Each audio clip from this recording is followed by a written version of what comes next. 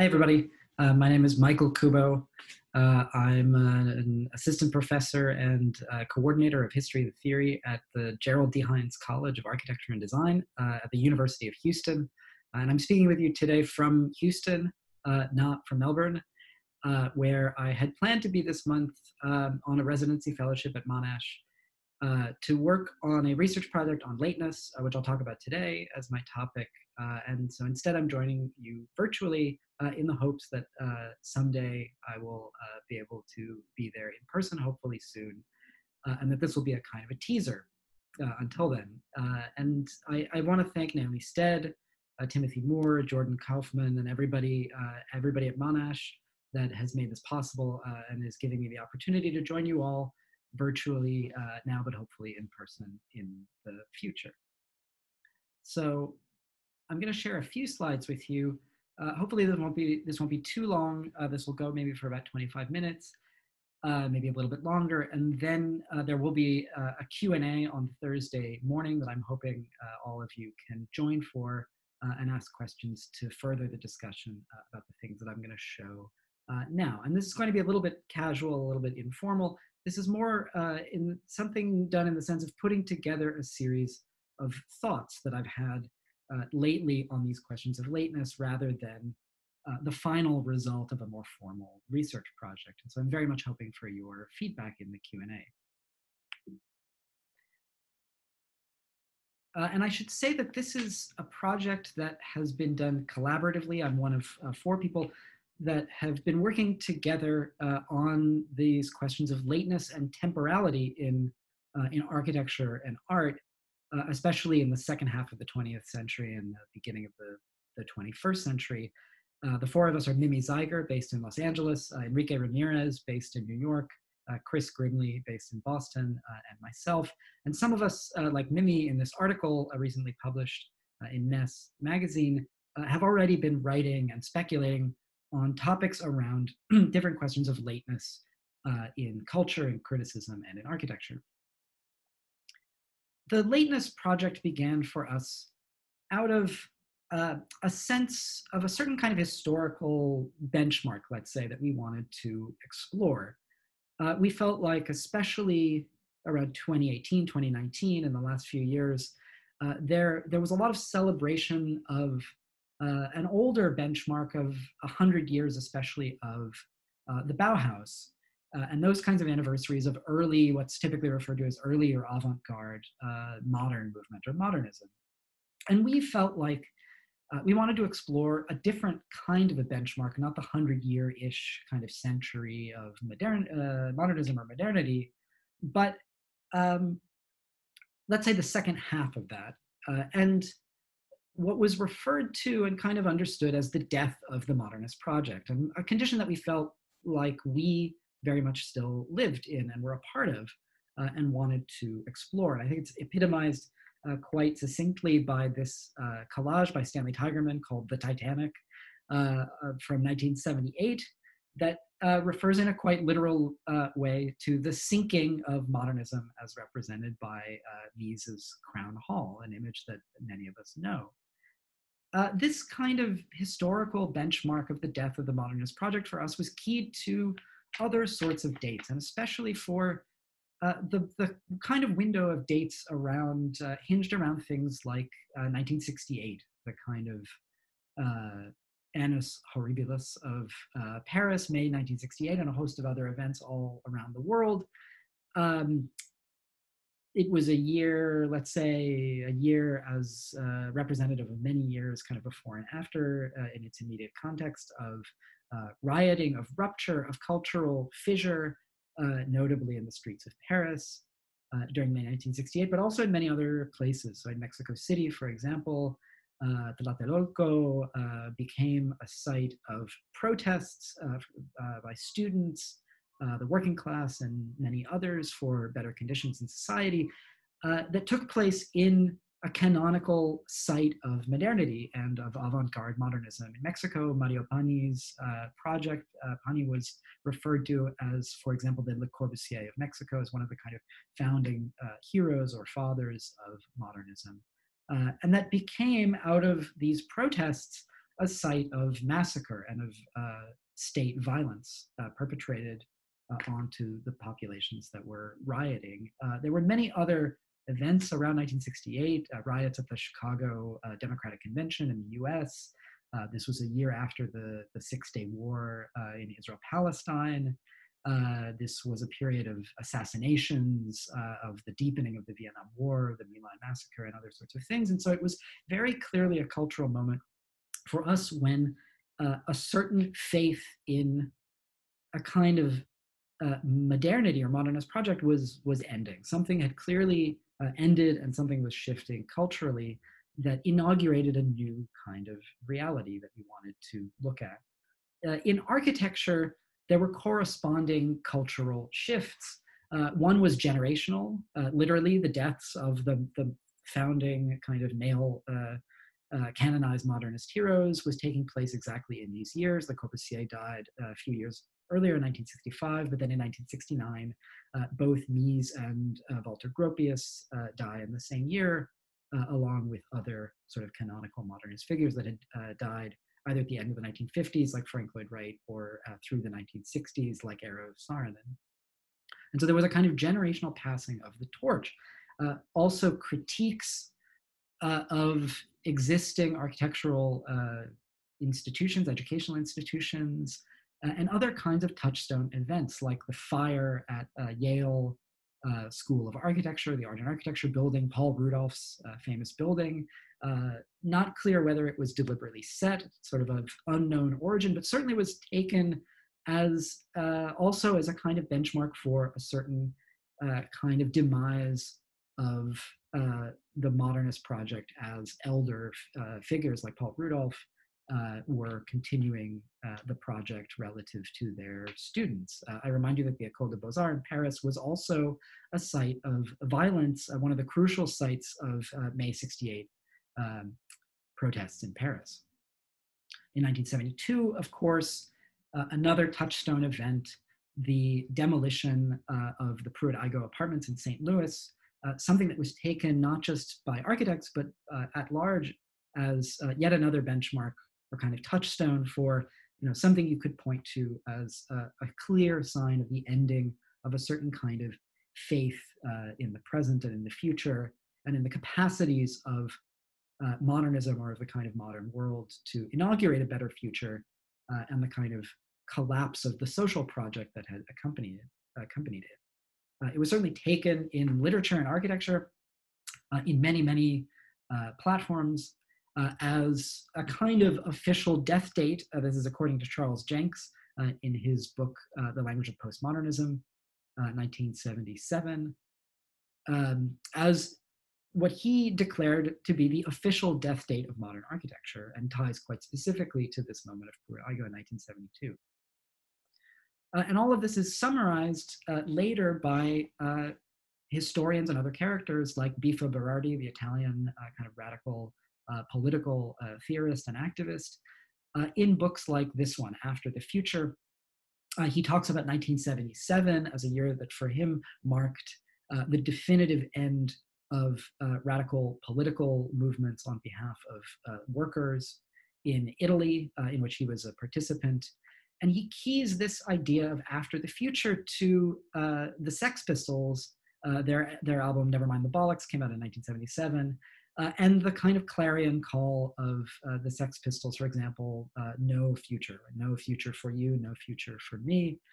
And what Bifo Berardi terms the slow cancellation of the future. In other words, what's dying here is not just the modernist project, but more specifically a belief in and a faith in a future. So the future as a project, in some sense, dies. Just as a reminder, early avant-garde, self-declared modernists, members of the modern movement by their own declaration, were obsessed with the future. Futurism and revolution was very much the kind of ideological, let's say, ethos or kind of belief framework for all sorts of characters that we know, the Italian futurists, the Futurist Manifesto, Le Corbusier, the idea of architecture or revolution, that the state of architecture was linked to the state of a kind of a revolutionary politics in society. And so really part of this is going back to the history of time and temporality, concepts of temporality over the past century plus. And I think it's possible to say that certainly early avant-garde modernism believed in, or let's say allowed, only one sense of time, or maybe two that turn out secretly to be one.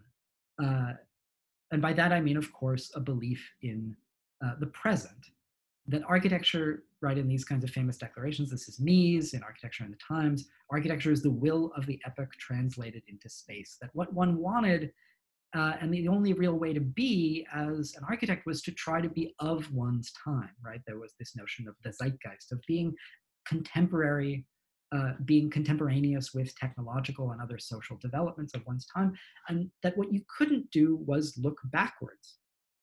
It is not possible to move forward and look backwards. He who lives in the past cannot advance. The thing that they were scared of or kind of disallowed as a way of attaching themselves to the present was any ability to look backwards. That was kind of prohibited. And so I think that these two modes, the faith in the future and the need to be of one's time, are kind of linked, and maybe secretly are kind of part of the same expression. That the only way to advance into the future was to be thoroughly of one's present.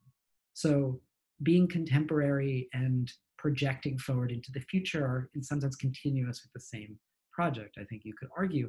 And in any case, what's not possible, what is absolutely forbidden, is to look backwards.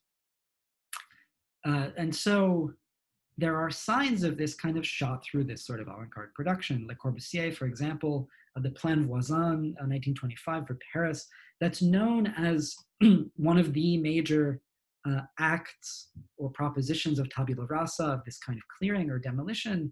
But as a reminder, Le Corbusier included in this project certain kinds of preservation of older historical buildings of kind of a smattering of different styles, Gothic, Renaissance, kind of later Baroque, etc., that existed on the site in this part of Paris. But he was very careful to say that this kind of preservation he saw as keeping some of these elements almost as neutered fragments of the past, as relics, as things that by becoming kind of neutered, frozen in time or in amber in this sort of act of preservation, lost any capacity to affect the present. They became kind of dead residues of a past that could be admired as kind of follies or trinkets almost, but that had no longer any capacity to infect the present, if you like. And that this was maybe one of the first acts of something that you could see as an attempt to prevent the ghosts from the past from infecting or haunting, in some sense, the present, and therefore being as contemporary as possible without risk of the past kind of entering one's space.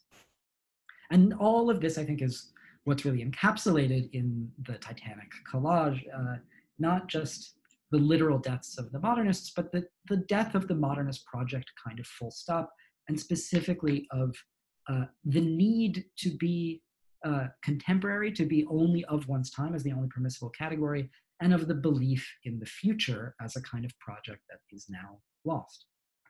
So one of the questions we were asking was, after this kind of half century of lateness, was sort of what comes after this loss in the belief in the future.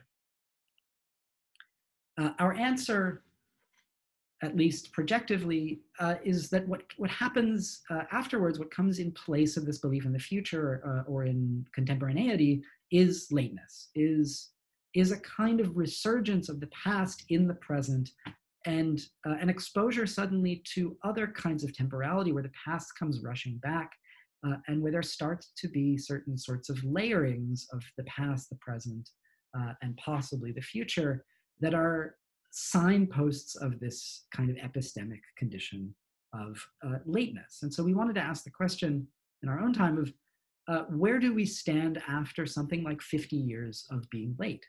What does it mean to be late, too late? Late for what?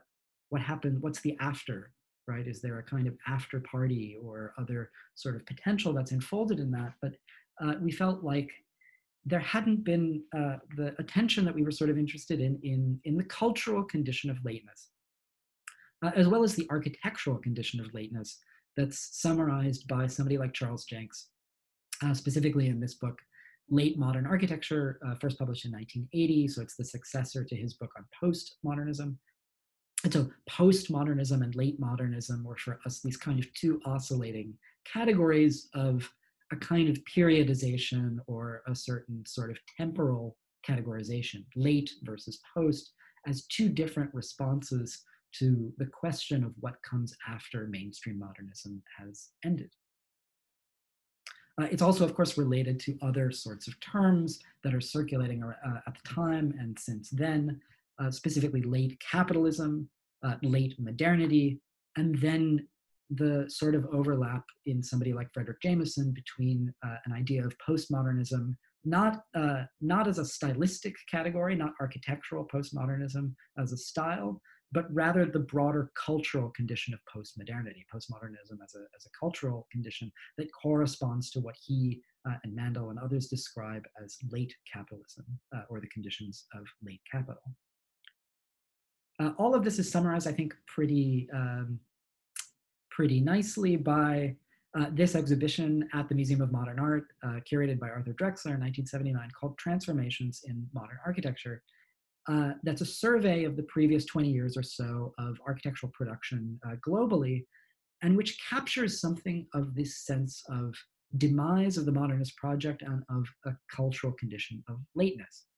Transformations garnered a huge amount of criticism for its curatorial method and its method of display, as you see here, in which an extraordinary number of projects, something like 400 projects, were put together, strung together one after the other, and grouped essentially in categories of like with like. Buildings that were similar formally or looked like each other were grouped together. And this kind of leveling operation was seen as hugely embarrassing or kind of dismissive of the works that were being put on display. And this is, I remind you, the Museum of Modern Art, an institution that was largely responsible for the project of promoting and sort of promulgating modernism for at least the previous 50 years, and was seen as institutionally part and parcel of the modernist project up until this point. You can see this curatorial method in the catalog.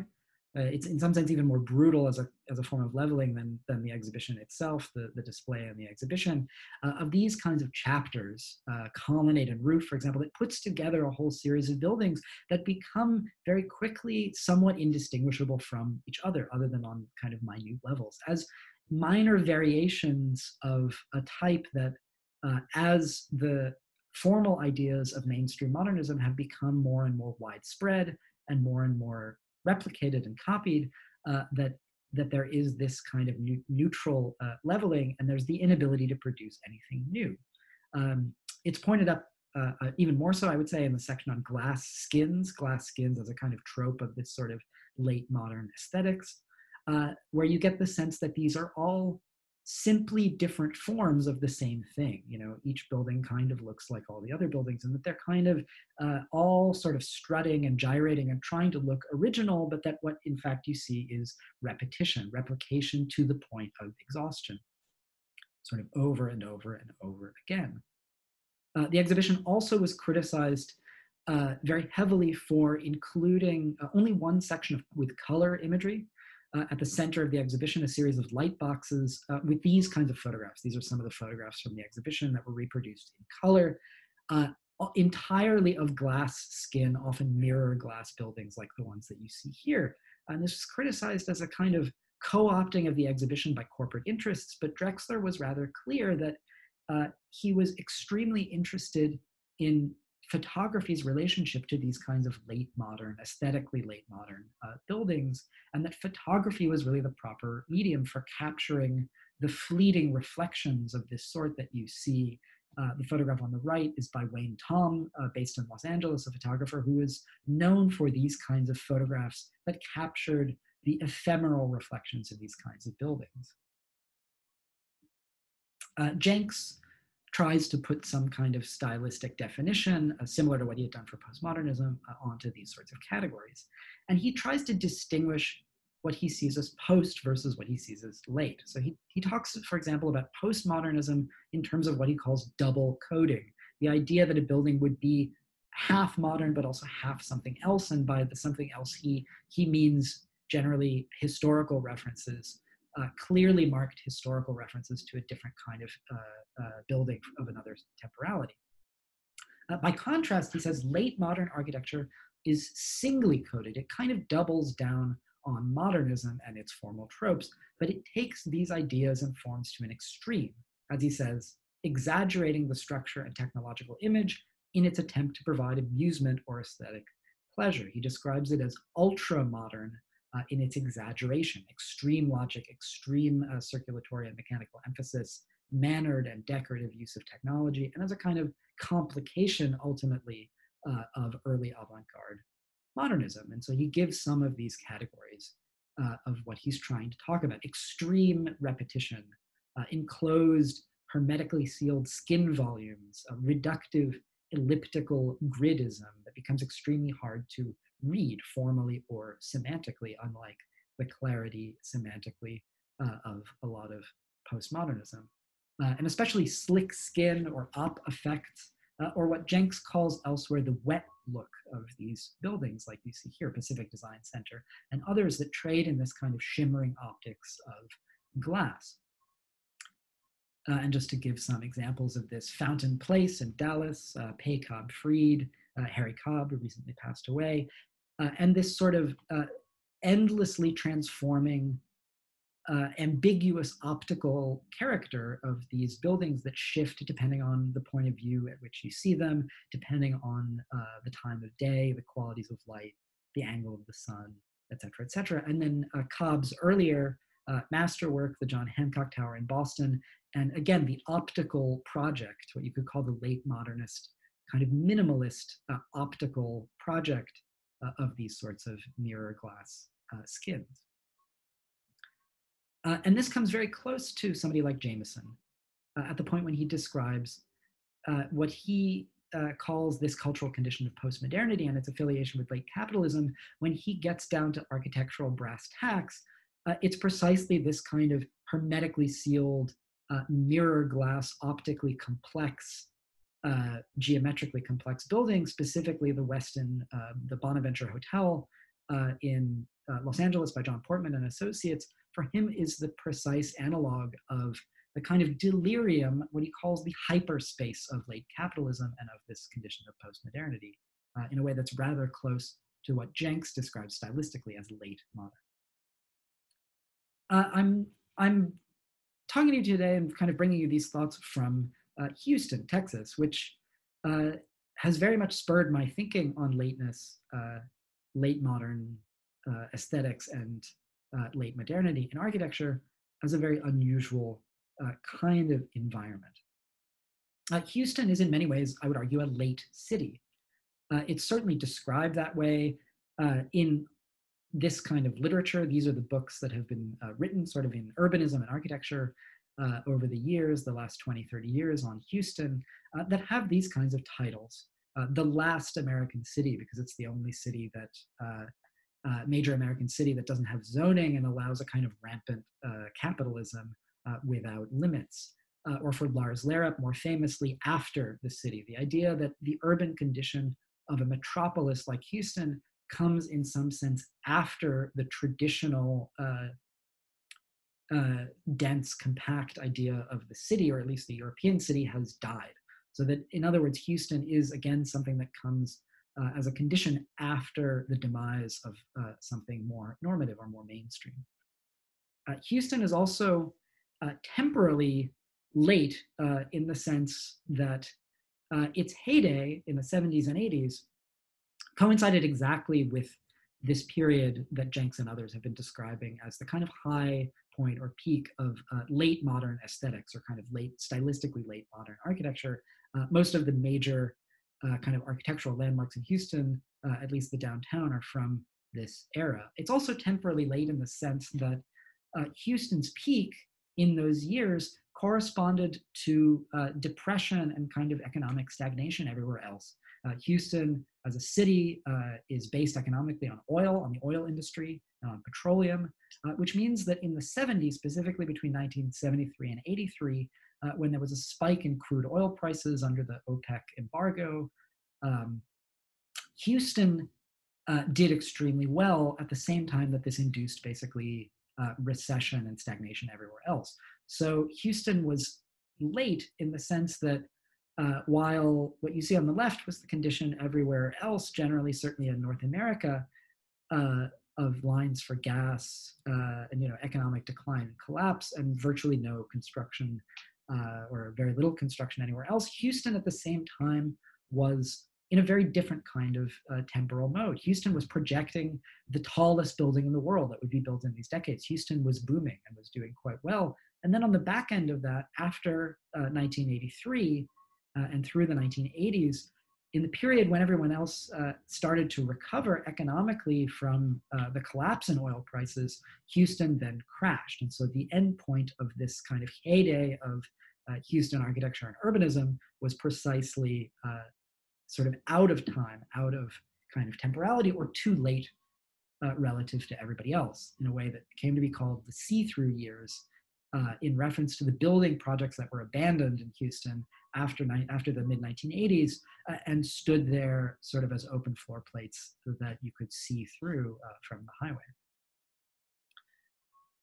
And so through this period, as I say, the major architectural landmarks of Houston are sort of a cornucopia of many of the high points, really anywhere of this sort of late modern aesthetics. Pennzoil Place by Philip Johnson, Johnson Berge, again, a kind of optically and formally geometrically complex building. Also Johnson Berge, which did an enormous number of projects in Houston in these years, many for Gerald Hines, the developer. Post Oak Towers, yet another kind of example of this sort of aesthetics. Johnson Berge Transco Tower, yet another one. And then other sort of more ambiguous landmarks of this kind of, these sort of late modern tropes of mirroring, reflection, distortion, skewing, faceting, and other sorts of optically and formally complex manipulations of building profiles, like the CAM, the Contemporary Art Museum, designed by Gunnar Burkertz, and opened in 1974 in Houston. And some of my students with me at the University of Houston this past year have been working on documenting, drawing, and trying to understand some of these buildings that were designed in this time period through sort of complex forms of drawings and other graphic production, and through the production of books, some of which, like the one on the right, pay homage to Doug Milburn's The Last American City in their form, to look at various sites, not just buildings, but other sites of late modernity and late stage capitalism in Houston, like the underground network of tunnels that link most of the buildings, of the high-rise buildings in downtown Houston. And so finally, just to walk you through some of the other concepts that this project of lateness has opened up for us, it's led to a look at other concepts of temporality and time in relation to architecture that circulate through much of the time period that we're looking at, and that introduce other notions of temporality, I think, into the equation. There's, of course, in literary theory and cultural and aesthetic theory, the notion of late style, from Adorno through to Edward Said. And again, this notion of late style, artistic late style, or aesthetic late style, as also having to do with a condition of being out of time, sort of incorrect in one's time, of coming after, or of surviving sort of stubbornly into a time period that no longer corresponds with a mode of making art or an art, right? This idea in Adorno that in the history of art, late works are the catastrophes. Late works are acts of rupture or of the irreconcilable. the kind of unknowable, or Said's extension of the concept to the idea of exile, a self-imposed exile from what is generally acceptable, coming after it and surviving beyond it. So lateness as a form of survival or of resistance. Other concepts like hauntology, developed in particular by Mark Fisher in this sort of book, Ghosts of My Life. Hauntology is a concept that comes originally from Jacques Derrida in the book Spectres of Marx, who's looking at kind of the original haunt or the original ghost of the modernist project, namely sort of Marx's specter of communism, and develops this notion of hauntology that Fisher extends sort of into the present. Hauntology for Fisher and others is the idea of a kind of inability to escape the past. So not the modernist attempts to prevent the past from infecting the present, but a temporal condition in which the past is constantly flooding into and sort of corrupting any ability to develop anything new in the present, sometimes self-consciously for authors of artistic or creative production, but more often a condition where people are unaware of the ways in which they are condemned to these kinds of feedback loops of the past kind of ceaselessly coming back into the present. This is an article recently by Mimi Zeiger, again called Feedback Loops on the Ways in Which These Past Futures Haunt Architecture's Present. Zeiger is looking at the work, for example, of more recently of Johnston Mark Lee, architects, and the ways in which contemporary imagery or representations of buildings have become, in a way, condemned, sometimes self-consciously, but often not, to include or incorporate constantly fragments of the past that come sort of hurtling back into these sorts of representations that seem unable to escape them, and that try to leverage forms of representation of the past as a way of channeling some sort of ideology or kind of claim about the present, but in ways that Zeiger sees as often being laundered of the actual political or cultural content of these images from the past, like this reuse, as you see in this collage of a Johnston Mark Lee project in Chicago, of super studio imagery from the 1970s, sort of into this image, but now kind of without the actual content of the super studio project, or Johnston Mark Lee's curation of one of the recent Chicago biennials titled Making New History, and which sort of posed at its center this conundrum of, this strange binary of new history, right? The new, but also the old, in some sort of uneasy combination, and which had certain leitmotifs like Adolf Loos's Chicago Tribune Tower from the past, from 1922, that were given as prompts for people to sort of run with in the present as a kind of spur towards their own work, and which itself as a term, as a title, is taken from a previous Ed Ruscha project that you see on the left, called Making New History, this artwork from 2009, which they themselves are recycling. And so it's kind of new that is endlessly recycled out of the past, sometimes rather unselfconsciously. Other forms of sort of strange temporality that are related to this. Another is the idea of retro futures, this kind of looking backward to the past in order to unlock some kind of future that was foreclosed. People like Owen Hatherley developed this concept in books like this, Militant Modernism, that goes back and looks at especially the kind of brutalist works or heroic concrete buildings, social housing, cultural centers, and other works of the 1960s and 1970s in particular, as emblems in their time of a certain future projection that has now been foreclosed or has ended. And this paradox of a kind of retrospective nostalgia for a future, right? A future that never arrived, and the ability to channel other foreclosed sorts of futures out of a past which has now often been forgotten. So nostalgia, retro futures, etc. And I remind you that Rainer Banham, in that time period in 1974, in his book Megastructure, gives it the title, or the subtitle, Urban Futures of the Recent Past. And so there's already this notion of sort of the future as paradoxically historical, right? He describes these buildings in the megastructure book, the emblems of this movement, already as kind of past, as dead, as ruins, or as you see in the title of chapter 1, as dinosaurs, dinosaurs of the modern movement, and the sense of these things as relics, or as kind of stubborn, having stubbornly continued into the present as a kind of resistance. Ruination, in that sense, also related to this concept of retrofutures, or of the stubborn survival and resistance of the physical stuff, the physical matter of these buildings, as a kind of refusal to sort of be of one's time, or a way of, let's say, buildings becoming dislodged from any kind of contemporaneity and their kind of survival into the present.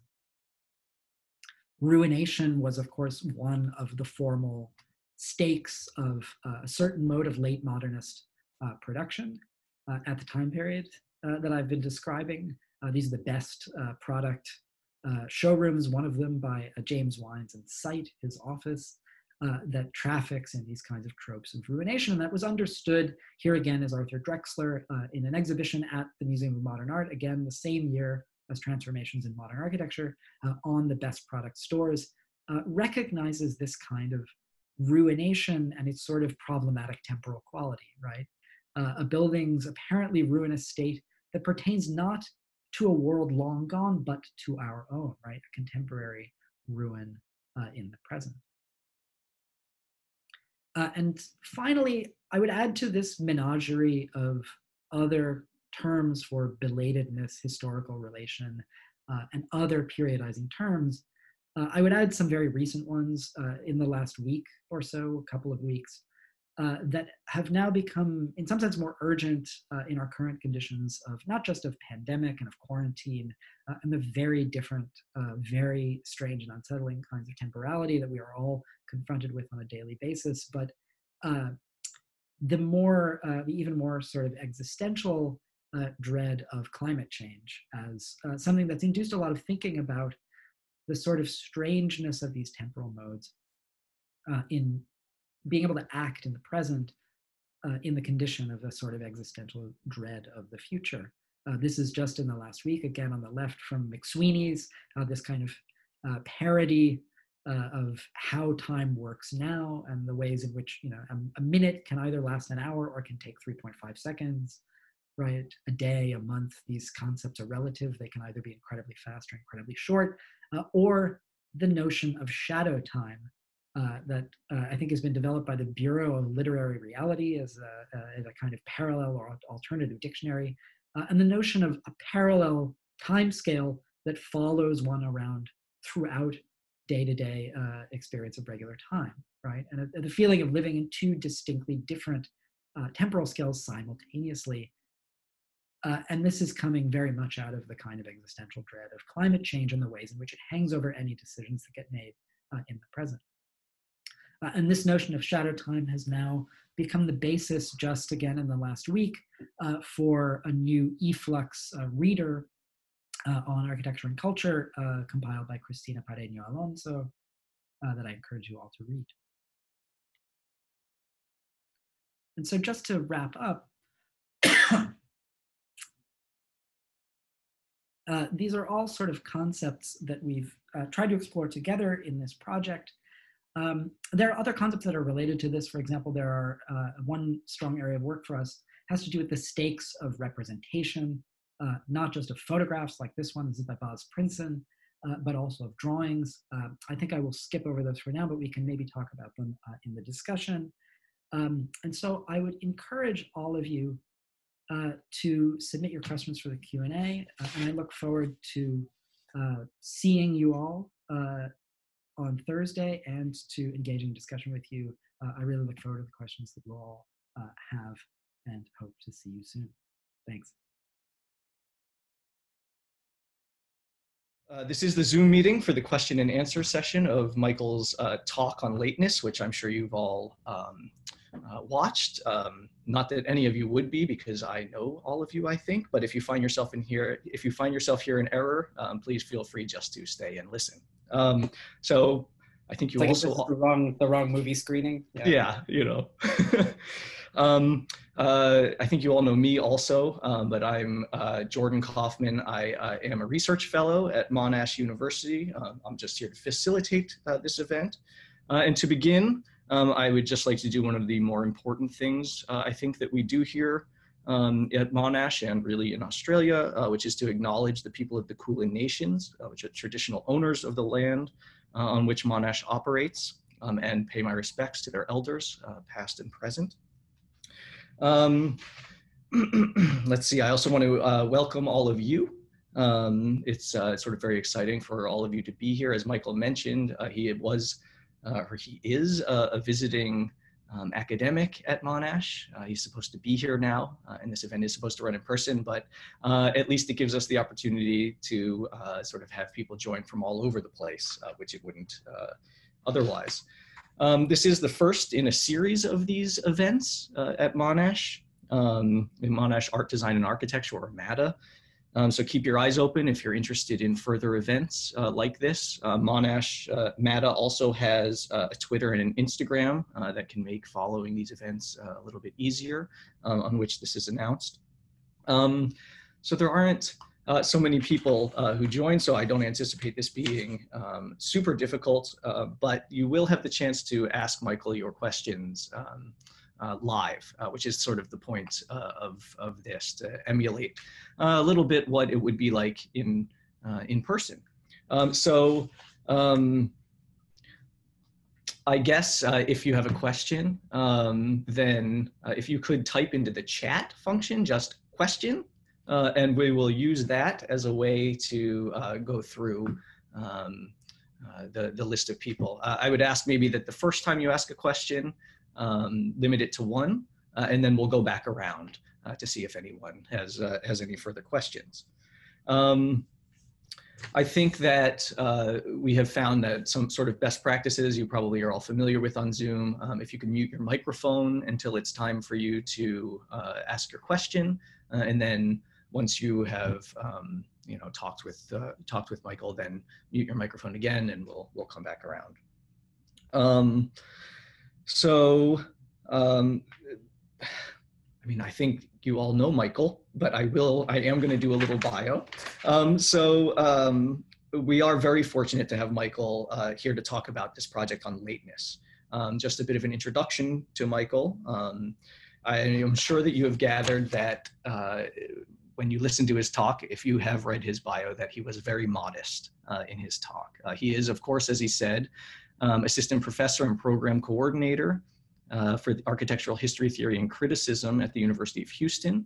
But he has also been, among many other things, co-director of the Pink Comma Gallery in Boston, an associate curator for Office US, the US Pavilion at the 2014 International Architecture Exhibition at the Venice Biennale. He's also worked on a number of seminal books, recent ones being Imagining the Modern Architecture and Urbanism of the Pittsburgh Renaissance, that's Monticelli last year, the Office US Atlas, which is Lars Mueller, 2015, and Heroic, Concrete Architecture and the New Boston, also Monticelli in 2015. And he is currently preparing a fascinating book on the Architects Collaborative and authorship of the Architectural Corporation after 1945. Just to get to it, as we've all heard, Michael and his colleagues are working on this fascinating topic of lateness and temporality in architecture that sort of coalesce an array of interests in architecture that are often siloed, I think, in our fields. We've heard in his talk discussions of politics, history, notions of presentism and futurism, cultural theory, exhibitions, publications, photography, representation, mediation, and more are sort of all part of this project in various ways. And I'm sure that you are all joining us today because they have left you with a number of burning questions, as it did me.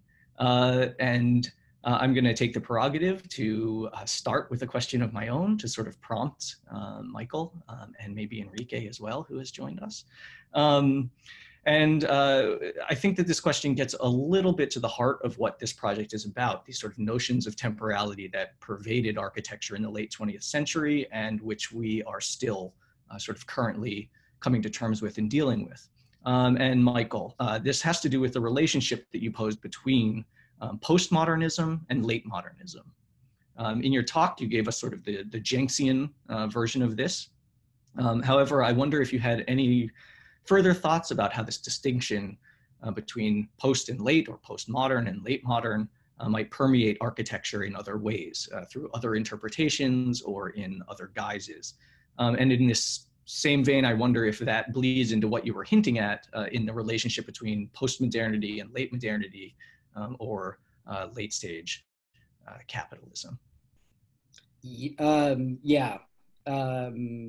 So yeah, I think that, I mean, it's, I think, clearly the most conspicuous, let's say, problem zone of the material that I presented in the talk, is this messy overlap between things that get talked about as postmodern or in relation to ideas of postmodernity versus things that are talked about as late modern or talked about in relation to ideas of, you know, late capital, late stage capital, late modernity, and the ways in which, you know, there's a very weird Venn diagram of those things, and it's been useful for me, even in just putting this together, to try to think about, you know, what overlap there was in, let's say, that historical moment that I tended to focus on in the talk, and then sort of more broadly from then up until the present, you know, what are the relationships? So, right, as you say, the version that I dwelled on in particular in the slides was really the Jenks kind of potted stylistic differentiation, which is really the Jenksian mode. I mean, in some sense is I would certainly say is the weakest set of definitions of any of these things, right? Because Jenks is a committed classifier as his mode, right? Interested ultimately in stylistic classifications. And so the distinction between double coding and single coding, for example, or, you know, the introduction of explicit historical references from things that are pre-avant-garde modern movement versus the kind of doubling down or exaggeration or multiplication of, you know, self-consciously modernist sort of avant-garde idea content, let's say. And that was where the territory with Drexler and other people is. But it's, you know, more broadly, your question actually makes me think a little bit about, you know, when we decided, or we all became interested in thinking about lateness and belatedness as a set of concepts, you know, why not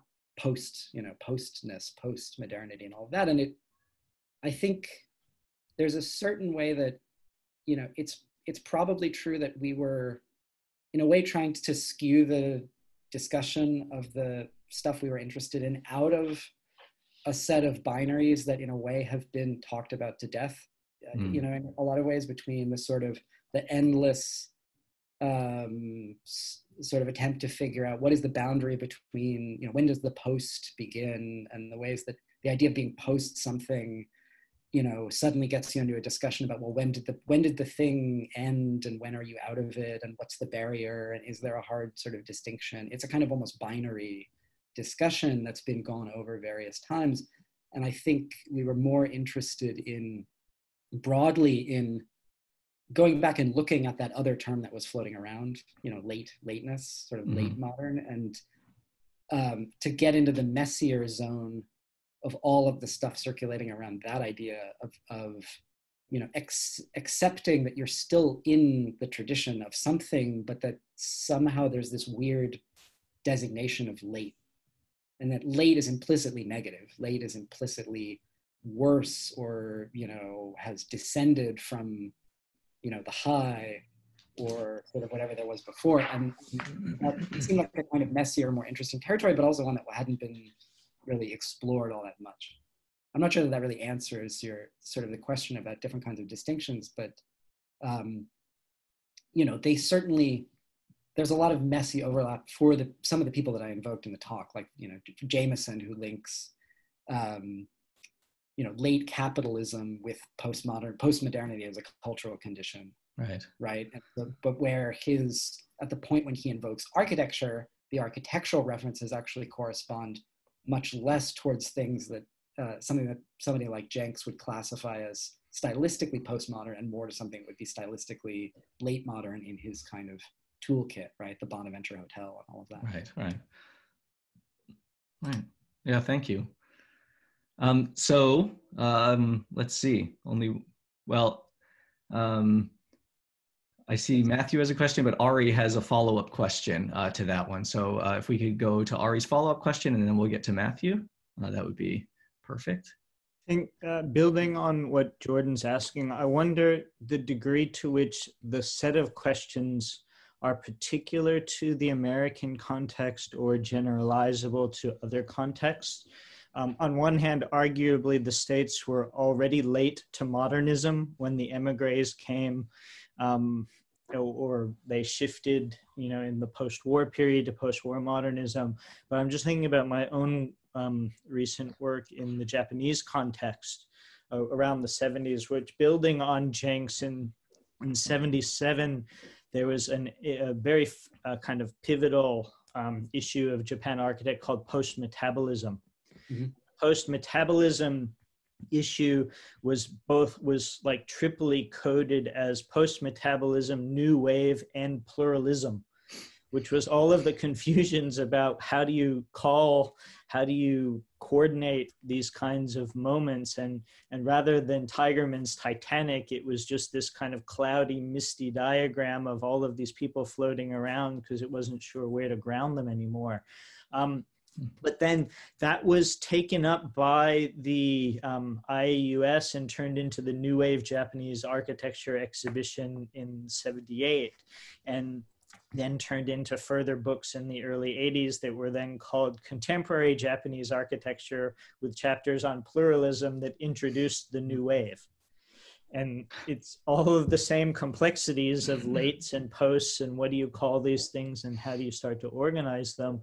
But I wonder the degree to which the conditions that you're talking about, the late capital conditions, the political conditions were global, but the degree to which the way that the problem is being dealt with has particular or generalizable out of the American context. Obviously, Jenks and Drexler, and it's very much grounded in an American context as you described it, but maybe not given the breadth of your collaborators.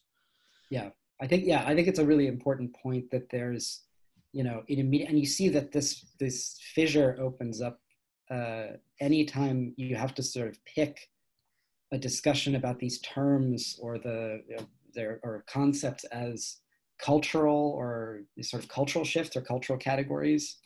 And when you talk about them as stylistic, as things to do with architectural culture and sort of architectural culture and architectural discourse. And I think you're absolutely right that there are, in terms of broader cultural shifts that are happening, it's very much global. It's related to a set of global phenomena, but that it does shake out differently in different architecture cultures and discourses in different places, right? So my brain is maybe now more tuned, especially towards a particular set of stylistic stuff.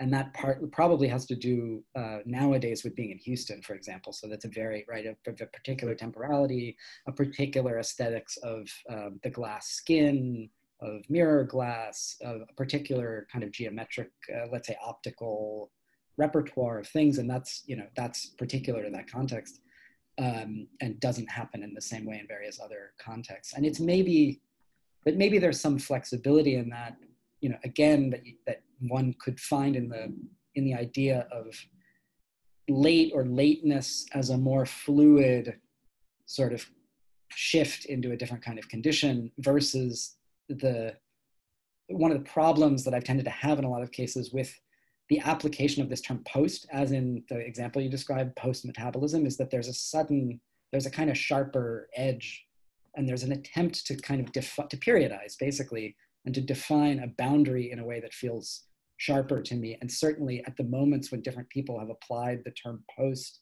in their context, post whatever the previous thing is, there's a kind of either generational or factional, like a camp that one has, left and moved on. There's that kind of need to adjudicate, in some sense, you know, a group and then the emergence out of a group and then into the next thing. And then versus the idea of lateness that was sort of the idea that some sort of project had kind of petered out or withered out, and the kind of slow, like the long tail or the sort of malaise afterwards. And that felt like it related better. Maybe another part of it was that it felt like, you know, in terms of what we were all looking at and thinking about, it felt like that idea of the kind of like the after, and maybe the potential of, you know, the after party, like does it have to be negative in the way that late usually is sort of framed? Or is it, you know, in the sense of like too late, the party's over, FOMO, fear of missing out? You know, it felt like it related better towards a lot of contemporary things that we were trying to think about speed, slowness, being kind of out of alignment with a certain temporality, in a way that the whole notion of post seemed, I don't know, maybe less fertile ground in that moment, right? Not that all the issues of it have been sort of hashed out, but yeah, I think absolutely. I mean, but the corollary, the kind of interconnected messiness is that the term post-metabolism didn't last very long. It was very quickly shifted to explanation through a lens of pluralism, and then more importantly through the concept of new wave, which is a different kind of, it's a more like a vico-cyclical temporality than a linear temporality. It's like, this is the next wave of a series of waves that's cycling back, or may not be cycling back. So it actually possibly has a different temporality embedded in it, but it's the similar moment of cultural moment also. And I think that, I mean, my take on that is that there's again, in the application of this post label from some of the people that were doing it at different points, there's almost a kind of acceptance and reinforcing of the previous periodization. There's a kind of acceptance of a certain periodization as such, and then a statement of, you know, we are post that. We now are kind of sealing it off, and in a way that becomes problematic, either because then you suddenly get condemned to all the problems of the previous periodization, that it doesn't last very long, you cycle back. So like Michael Hayes has this term in his book on Haiduk, he talks about the late avant-garde in the 60s, 70s, and he includes Haiduk as a kind of member of this. And I sort of thought that was an interesting and kind of funny notion of, you know, these paradoxical terms of, you know, the late avant-garde. So it's a kind of reclaiming of in the cycle of the avant-garde, but now framed as late. Like, is that, I'm not sure what that sort of, you know, what that means yet. Yeah. Okay, let's see. We have a question from Matthew, and then Macarena. I think you have a question if we have to cycle back to the topic of Ari's. That's okay. It's okay if you want to jump in quickly. I don't mind waiting for a minute. It's just super quickly.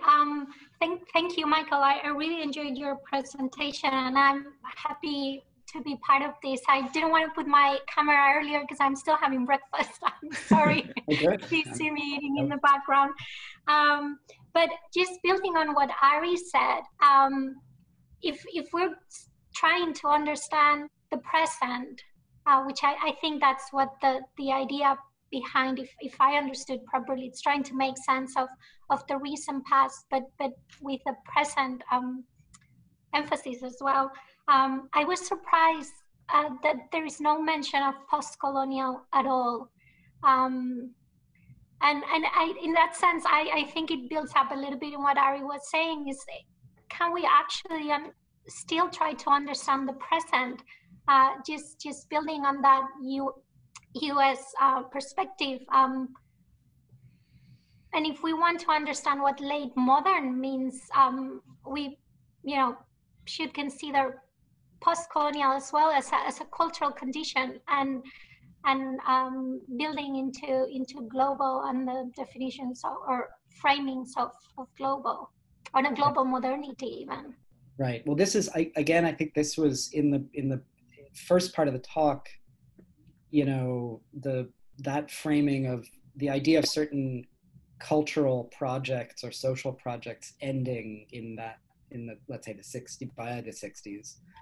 I think it's very much tied to post-colonialism as, you know, one of the many sort of things that's happening, not even under the surface, but just explicitly through all of these things, the ways in which certain modernity projects are, you know, were tied very heavily to nation state projects and to colonial projects, and then the ways that those, so part of what's shifting or getting dismantled or being challenged or ending in that period, of course, is tied to different forms of post-coloniality, and that's something that has to be sort of accounted for, right? And then again, you get, I think, into the idea of, you know, the haunting, the hauntology, or the ghosts of these things that, you know, the ghosts of, right, which is, you know, Reinhold Martin has certainly talked about postmodernism in terms of this idea of ghosts, right? The ghosts of utopia, and utopia as a colonial project in many ways, right? And so this is, you know, there's a kind of maybe similar or relatable attempt to do all of these kinds of things. But yeah, I think it's absolutely, you know, part of that wave, exactly. So we ended up using, you know, 1968. We started thinking about these things a few years ago, and it was a very convenient, let's say, 50-year benchmark, you know, like, yeah, versus the previous ones. But it's, you know, of course, it refers to a much broader zone of cultural stuff that was going on. But yeah, I guess I was just surprised not to hear the word. I felt all the time that it was like the elephant in the room. Yeah, but thank you. Yeah. Maybe this is a good time for my question. I was wondering about, I guess you talked a little bit about things ending, right? Or, you know, there's some attempt to periodize or to historicize periodization. But I wonder if it would be fruitful to start from a different perspective that would maybe assume a sort of continuity of, I'm thinking in particular of the modernists, right? You know, you had some modernist faces and they all died and disappeared, but, you know, there continue to be modernists to this day, right? And, you know, even the avant-garde as a kind of a group, right? There are people who consider themselves and have considered themselves all the way through as sort of part of a ongoing avant-garde project, let's say. I wonder if it would, you know, it's a tough thing to do because you don't want to, I don't know, adjudicate sort of whether these groups exist or not. On the one hand, it's hard to sort of delve into sort of what their values are and to what sort of lay those out, and then to adjudicate whether they're existing or not. But yeah, some model that maybe takes it for granted that kind of all these projects are continuing and trying to see them in a kind of relationship to each other in any given period of time. I don't know. I'm wondering if that would, because again, it's like you had some people the modernists, right? And then you sort of hint at you know, Johnson, you know, Cobb. There's some people I sort of recognize, but you know, I also know you do work on bureaucrats, like back office. You know, I might consider them sort of modernists in a kind of classical sense, right? Continuing a sort of project of modernity, but you know, not you know, in a different way than Gropius or Mies was. But you know. Maybe some of the same values.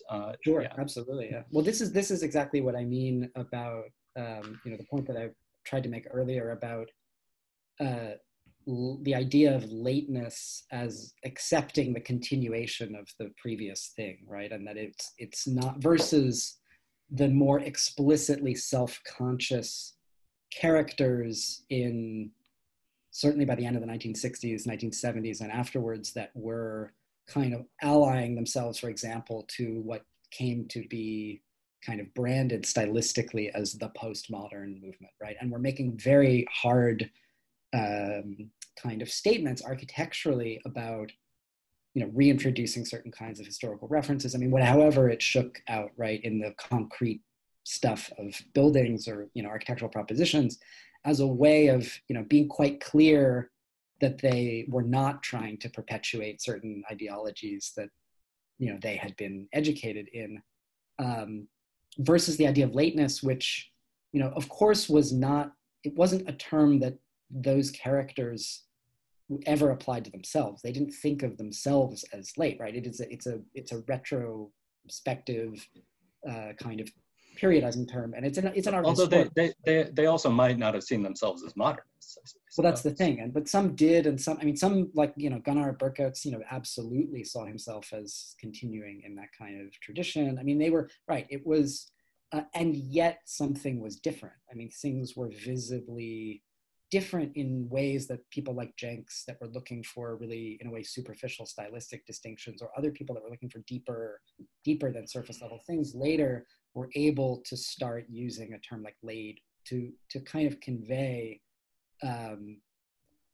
that something had slid or shifted. So there wasn't necessarily a rupture in the sense that many of the debates about architectural postmodernism or the postmodern movement versus then you have to make clear distinctions about what you mean by the modern movement tended to revolve around the need to settle, had there been a rupture?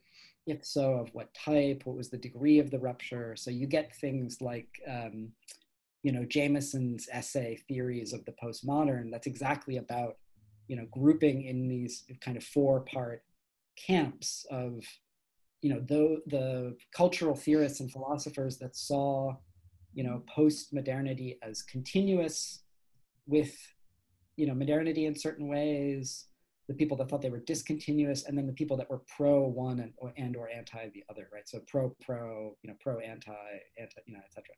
And there was some kind of looseness or vagueness or undecidability in the idea of lateness that felt like it actually was better able to accept the idea that a lot of the people onto whom that label got applied, like Cesar Pelli, Pelli was not, I don't think Pelli was going around saying, I'm late. Nobody would have, described themselves that way. And so it's this kind of soft, vague middle zone that felt like there was more, it was just more intriguing in a certain way. But right. So I think maybe I might be arguing that acceptance of a certain idea of continuity is kind of secretly somewhere there in the project, even if it's, I take your point that maybe it's sort of framing that more explicitly as unlocks something or becomes productive.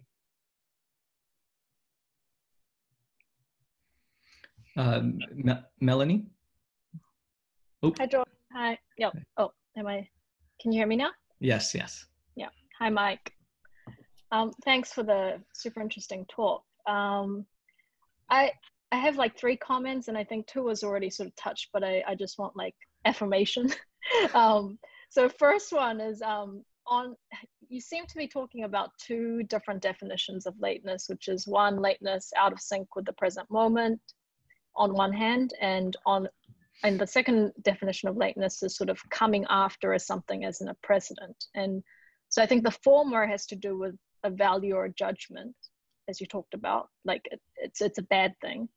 And then whereas the latter seems more neutral, just the fact that something is coming after something. And so how are you distinguishing between these 2 definitions? And I think you've already kind of covered that the boundaries get blurred, that something is both after something and also it's bad because it's late, right? Yeah, but there are, you're right to recognize that there are sort of 2 different, one way into these notions of lateness for us has been really around temporal questions of speeds and slownesses, and the different ideas of being sort of out of time or out of sync with time or misaligned with certain notions of contemporaneity or being of one's time, et cetera, and then the different ways that people have reacted to that or tried to theorize that. And that's the kind of door to think the contemporary stuff of like FOMO, being too late versus, other more positive concepts of being out of a standard time, like, the notion in jazz of being behind the beat or swing time or things that are kind of strategically out of an alignment with time. And then the second sort of set of ideas you described, which has to do, I think you framed it around precedent. I would maybe frame it as a related, maybe set of ideas about the collapse of temporalities, the collapse of different temporalities into the same moment, or the inability to distinguish cleanly, in other words, the sort of fracturing or fragmenting of a maybe a sense of linear time. And that's where people like Mark Fisher and the idea of hauntology became really productive for us, as the idea of the sort of seeping of different moments of pastness into the present in ways that start becoming harder and harder to unravel or unpack or decipher, and that there are a lot of questions about precedent, the explicit or the sort of explicit or implicit, the aware, the self-aware, the unaware use of precedent, and all of these things. And it gets a little bit, I think of Jameson's distinction between parody and pastiche, for example, is sort of somewhere in that. And I think Mark Fisher is talking about, in a way, very similar things. The difference between being very self-conscious about a particular relationship with a historical precedent versus what Jameson describes as pastiche, which is the sort of non-self-aware inability to escape a series of things from previous time periods that become sort of layered or folded onto things in the present, and a kind of inability to escape them, right? So the sort of stacking of time, which felt like was quite related to, even more so, in the last couple of months, of course, all of those have taken on very different valences. Well, to follow up on that, then I think there's also questions of agency, like who are you late according to who, right? Who decides on which architecture is late to the game or the discourse? And I think this is why Macarena's point is like, I think, really spot on in terms of post-coloniality, because I feel like, modernism and its heyday and thereafter, it creates this discourse, and then other parts of the world, like I'll give my example of Korea, where they of modern architecture discourse, meaning the Bauhaus, but like not in any systematic way. Like they can barely access translations, right? And then they're like, holy crap, what's modern architecture? But we're meant to know, so we're late to the game. So they're like they're really pissed off because they don't really understand it, but they also feel like they have to be in the game. But it's a very hegemonic condition, right? Like to feel like you're always behind, right? And so I think the post-coloniality thing is a really good point. And then my final comment, and I think that's related to Ari's point about metabolism, is all this talk of lateness, it's about the sequential implication of architecture or cultural production, and we think of it through linear time. And I think you mentioned that, like linear conceptions of time. And if we think of like the 7th century Issei shrine in Japan, which is like rebuilt every 20 years with new materials, but in the same form, no one's late to anything, right? Like that shrine is always present. Like it's always on target. Like it's never late. So I think, but then the irony is that once it enters into the modernist Western discourse of metabolism, because people use the shrine as a metaphor for metabolism, it gets appropriated as part of this teleology, right? So I think it'll be super exciting to see sort of examples of architecture that undo this linear conceptions of time. Yeah. No, I think, it's a great point. And I think so there are a couple of different things in a way that reminds me of, let's say your second question, or the first part of the question. I think it's absolutely the case that, right, one person's lateness is another person's on time or ahead of the game, right, in all of these ways. That it is as has been said by various people, it's culturally specific on the one. It's both individually specific and also culturally specific, and it kind of shifts. And those sort of gaps or differential alignments, I think, are really interesting. And it reminds me, for example, like on sort of back to the post-colonial question, it reminds me of like all the debates in development theory about the stages of development, and does it like do country modernizing or developing post-colonial nations are they supposed to progress through the stages of development, or can you basically make a leap where that gets you out of the kind of accepted temporality of what happened in other places in a slower way? Exactly those kinds of things of sort of one, what's late in one place or sort of moment or discourse certainly is not late in another, right? And then the second part of your question, I think is very much related. There's a whole part of it that I didn't really touch on in the talk, and partly it's because I'm actually going to give another talk at Monash in the art forum series next week that's related more towards a sort of set of stuff that I left out, which really has to do with ideas like obsolescence and the ruin. And there was a little bit of it in there, but the persistence of the matter of buildings and questions of maintenance, care, preservation, etc., around things that sort of become stubbornly out of time because of basically the persistence of the thing itself, right? The object or the building or these that then can get reclaimed in the next temporal cycle as actually being kind of newly relevant or on time again, and the kind of mediation of those sorts of times. And so obsolescence, I think, Isa Shrine and these, like the ways in which the metabolists claimed certain, or what was claimed as examples of metabolism, certain ideas of flexibility, sort of change, renewal, as opposed to certain ideas of obsolescence, I think is kind of attached to that sort of thing. So obsolescence is again one of these, things that, Daniel Abramson and others have been looking at, but that I think is kind of floating in the orbit of, the temporal sort of stuff that we've been looking at. Great. Okay, Enrique, I think I saw you wanted to jump in. Matt, I saw you had another question as well, but I wanted to ask Francis, you've been very, very patient over there. Perhaps we'll get Enrique's input, and then if you have anything you would like to ask, we can go to you, and then Matthew will come back to you. That's okay? All right. No sound, Enrique. I think there we go. Yeah. Sorry, I have really, really bad headphones. So thank you for this talk, and thank you for this discussion. This is a topic that's very interesting. And also, I feel like I know a lot of you from social media or something like that, even though I've only met a handful of you face to face. But on this topic of just like the attendant issues with the categorization of something as late, post, or whatnot.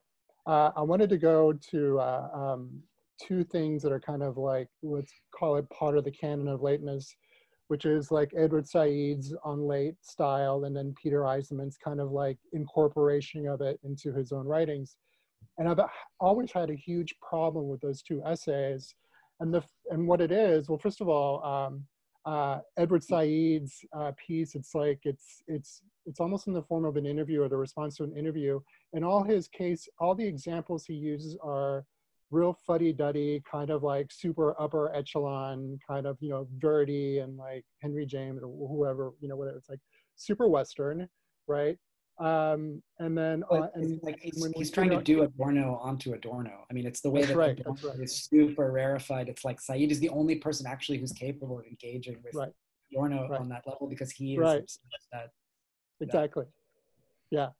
And then Peter Eisenman, he makes a huge deal of using Thomas Pynchon.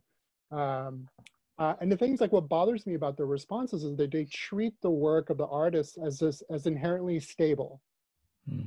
Right. And that's a problem. And I think that's maybe one of the ways we can start addressing this issue of lateness, because it's a way to incorporate instability, the instability of a canon, or the instability of a body of work, the way that it moves at different kinds of rates and stuff. And there's a history to it. So for example, like in Greek antiquity, comets were explained in terms of what's called an epicycle, like stars that moved backwards in the sky instead of forwards, for example. Or and the thing is like, and I love this idea of, and I love the idea, and I wonder how appropriate this is too, though. You know, whether lateness is just something that's built into just the idea of modernity, first of all. So, you know, when I teach the, you know, the canon, you know, when I teach like Mies and Le Corbusier, the very first thing that I remind my students is like, these are people that are born in the 19th century, right? These are people, this is like, you know, like Le Corbusier's introduction to architecture was the Acropolis, you know, and then, you know, and Mies's neoclassicisms like extend all the way back when he was working with Peter Behrens, right? And I just keep thinking of like all these other like metaphors that can kind of start being used, or these other case studies that can kind of be wrapped into this discussion of lateness. This is like everything from like Terry Eagleton's description of what he calls a Janus-faced temporality, you know, the ability to look forwards and backwards at the same time, to Hegel's owl of Minerva, right? You only know about something only after it's arrived, and that's like the condition of modernity. You know? So I'll leave it at that. Yeah, Go on. The owl of Minerva. I mean, no, but I mean, I totally the Benjamin, you know, framing of the Paul Klee owl of Minerva is absolutely one of these, I think, kind of emblems of, right, the way that, you know, yeah, as you say, lateness might be, you know, the condition of belatedness or lateness might just be sort of part and parcel of, you know, woven into certain ideas of modernity from the beginning. And it's, I think the problem you identified of the idea of a stable or linear trajectory, either for an individual artist or for a group, for a kind of generational group, is a huge problem. And that's, I mean, a lot of this, I think, if we all sat down and tried to figure out what some of the core kind of stakes or fights in the project are, I think, you know, on the one hand, there's definitely a fight or sort of stakes around basically art historical periodization, namely the idea of the early avant-garde, the high or middle, or what for an individual artist, like in the Said, is the mature period, and then the idea of the kind of late, right? And this kind of, this very nice sort of arc, and all the stuff that is implied by it, right? High is, you know, early avant-garde is a thing that lacks, you know, does not yet have, is kind of out of sync with its culture, does not have mainstream acceptance. You know, high or mature is this kind of narrow ledge where things have achieved, you know, just for a brief moment, kind of exactly the right balance of, let's say, mainstream acceptance, but still criticality, still a kind of energy of the original project. And then very quickly you descend into the late, but it relies, as you're saying, on the notion that you can package, you know, that you can sort of hang things on this very stable progression, and that fits kind of all, you know, all artists or all time periods, right? It comes, I mean, the Renaissance, the Gothic, I mean, the ways in which it was applied. And so part of it is to try to expose the ways in which it doesn't fit a lot of the production of the period that certainly that I talked about in the talk, you know, the last 50 years worth of stuff, the way that those labels just don't fit at all, right?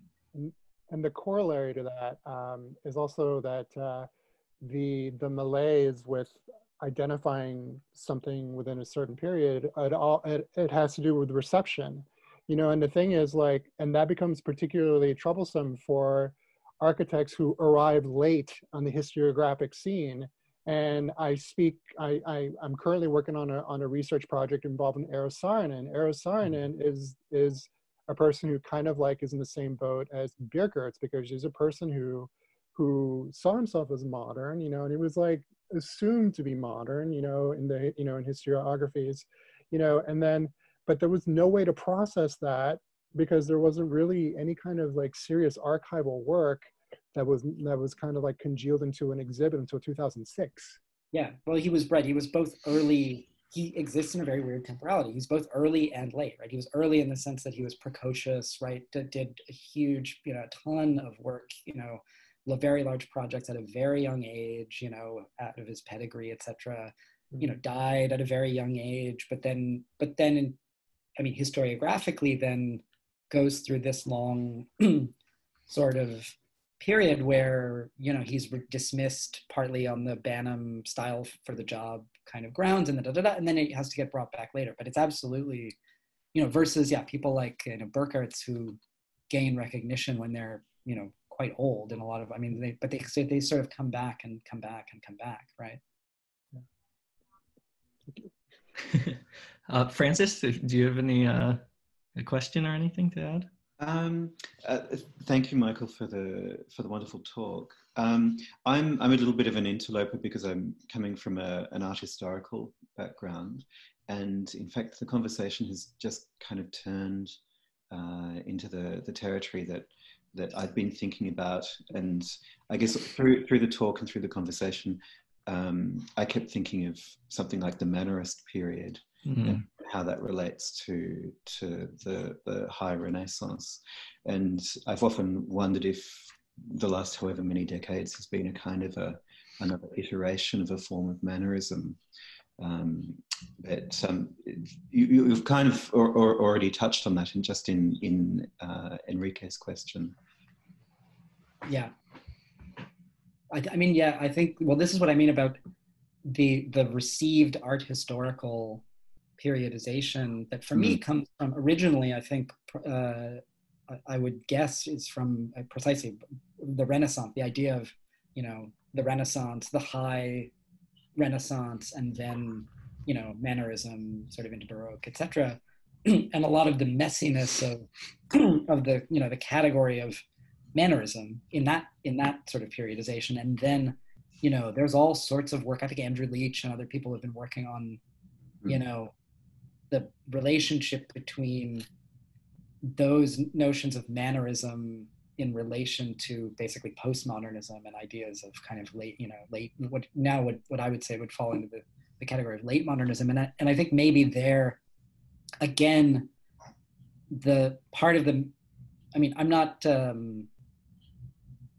necessarily totally up to speed on the comparisons, but my sense is that some of the attempts to really compare, you know, the postmodern movement to what's described as Mannerism tends to shake out again on the terrain of, you know, witty historical references, you know, kind of careful playing with elements in a very sort of cerebral, non-intuitive way, et cetera, but that it may be that actually lateness is a more productive register on which to try to make the comparison, right? Precisely because I think that this is the thing of the kind of wormhole of some of the postmodernism discussions that tend to trade on all of that stuff very, very quickly, right?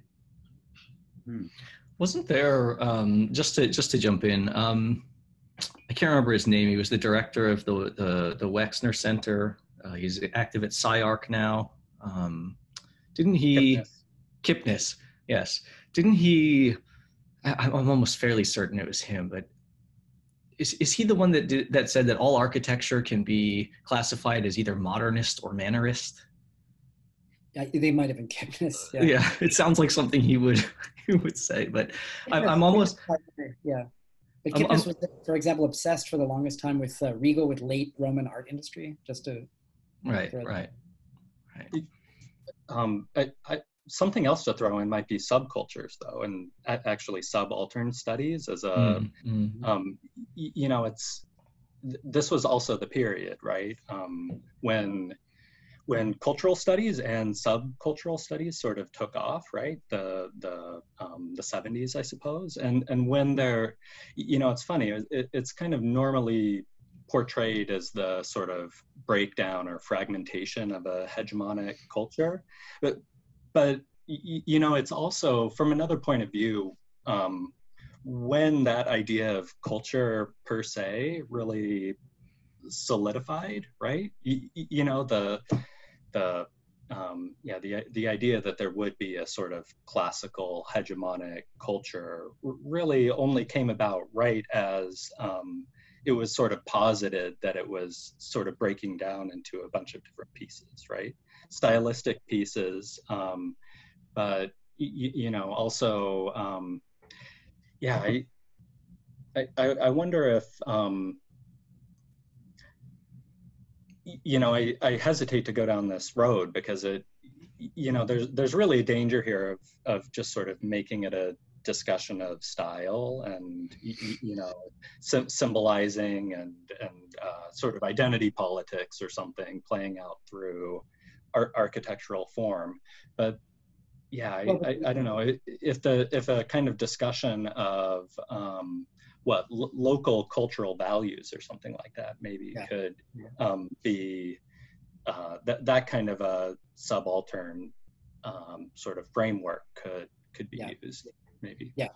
Well, and so at the same time, I mean, this reminds me that at the same time in exactly that period, that's when the term modernism the ism of it is getting codified also, right? It's exactly as a term that is not really used that much before. It's not that, I mean, it's the sort of ism always comes after the codification comes, absolutely, basically at the moment of a set of claims of fracturing or breaking down the previous thing in a way you have to formulate and codify the previous thing, or you have to kind of reify the thing itself. And that's absolutely, it happens both within architecture culture and then as you're saying, much more broadly outside of it, right? But yeah. Okay, I think we've gone on almost about an hour now with this fascinating conversation. Ari had one more follow-up question. I think it probably relates to a question that I was going to try and end with, but I will let Ari take it. And I think for also those of you who are interested, it might impinge a little bit on the project that Michael and I were going to work on, or are going to work on when he is here, which has to do with issues of representation and temporality. So Ari? So my take on it is coming from current work I'm doing on architectural photography, and also in dialogue with Sylvia Lavin's take on photography, which emerges out of her work on contemporaneity, which I'm sure you're familiar with. But this what sparked for me also was the notion in your talk where you mentioned that Drexler thought of a particular kind of photography as capturing a particular kind of moment in a certain way, but also in relation to what Melanie was raising in the way that Issei Shrine was mobilized in certain ways, both for modernism and for postmodernism, because its original photography by Watanabe was an ancient shrine taken through a modern photographer's lens, then used for these other purposes. But the photographs themselves, as a representational medium, are in this complex temporalities that you're talking about, where you're looking at past things being made present and being reactivated in some cases discursively for the future, and what role the medium play in these complex temporalities, because photography collapses several of those temporalities in the media itself. Yeah, or in the cases where photography is being used to try to capture a certain kind of presentness that's, highly ephemeral, but that, somebody like Drexler is claiming that really the ideal space for seeing the optical project of these mirror glass, kind of glass skin buildings is in the space of the photograph, because it's only in the photograph that you can capture the clouds and the kind of fleeting reflections and the kind of, effect of the sun and all of these things. And that I think he says in this, it's from an interview on a response to criticism of transformations in modern architecture, where he says these buildings only have a half-life as buildings, but their true existence is in the photograph in a lot of ways. They live eternally in the photograph. If you can capture, if it's a certain kind of photographer, and so Wayne Thom was, one of the photographers that was most able to do it, I think, for Drexler and others, to capture, the exact moment of the kind of, pattern of the clouds or these sorts of things. And so there were a few slides, I think the intro slide, and then it kind of popped up later, there were a few images of, contemporary photographers that I feel are channeling a lot of the aesthetic and the kind of stakes of some of the photography that was going on at the time. So like Baz Princeton, quite heavily, and other sorts of people. But we're right, there's absolutely, so that's, one register of representation that I think just has to be dealt with, at least to look at the particular historical period of those kinds of glass skin buildings, is photography as a mode of representation. And then, the project that Jordan and I were are sort of in the process of exploring has to do very heavily with drawings, with architectural drawings, as kind of another regime or register of representation that seems like it's now, you can put it into the same discussion. And so part of that is taking on things like, the idea of post-digital drawing. So Sam Jacobs and the studios that he's been teaching at Yale, for example, on this idea of the post-digital as, again, one of these very funny terms for, the idea of drawings that are done digitally. So they're not actually post anything, but that, they're digital drawings, but that are channeling and explicitly going back to techniques and sort of aesthetics of representation that came before, and that are very often, referentially precisely from the period that, we've been looking at with all of this other stuff. So, which is to say, drawings from the 70s, drawings from the 80s, that were themselves starting to deal in references, incorporating a lot of kind of, historical references and in-jokes and all of these things, and the way that it, again, becomes kind of layered and layered and layered, so that something is, a contemporary drawing that's trying to also look like an Ed Ruscha painting plus some Hockney plus some OMA, Zengelis and, Alex Wall drawing, the way that it sort of goes down the wormhole, but that it's described as post-digital. So it seemed like it was yet another way of kind of cracking the nut of these things in some sense. So that was sort of what I alluded to in the talk a little bit as some of the representational projects that is kind of hanging there somewhere. So yeah, both photography and drawing, I would say, are part of that. Okay. So as I said, we're bang on an hour now. So about twice as long as we were scheduled to go, but I think a very fascinating discussion. I'm actually quite glad that it was such a small group of people, because I think we could have a really nice discussion all together. And it was very great to see all of you. I haven't gotten the chance to see some of you for far too long. But it's good to see all so many familiar faces, and thank you all for taking the time.